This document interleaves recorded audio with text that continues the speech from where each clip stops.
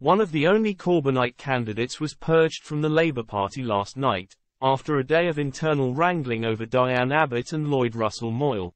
Sir Keir Starmer has sparked furious claims by the Labour left that he is behaving like Joseph Stalin, as yet more political opponents were last night purged by the party.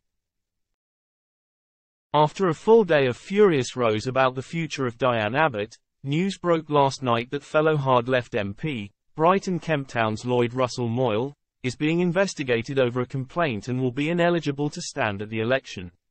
This news was in turn swiftly followed by the ousting of Corbynite candidate Faiza Shaheen, who came close to toppling Sir Ian Duncan Smith in last year's general election and was one of the only hard-left candidates standing for Labour at the election.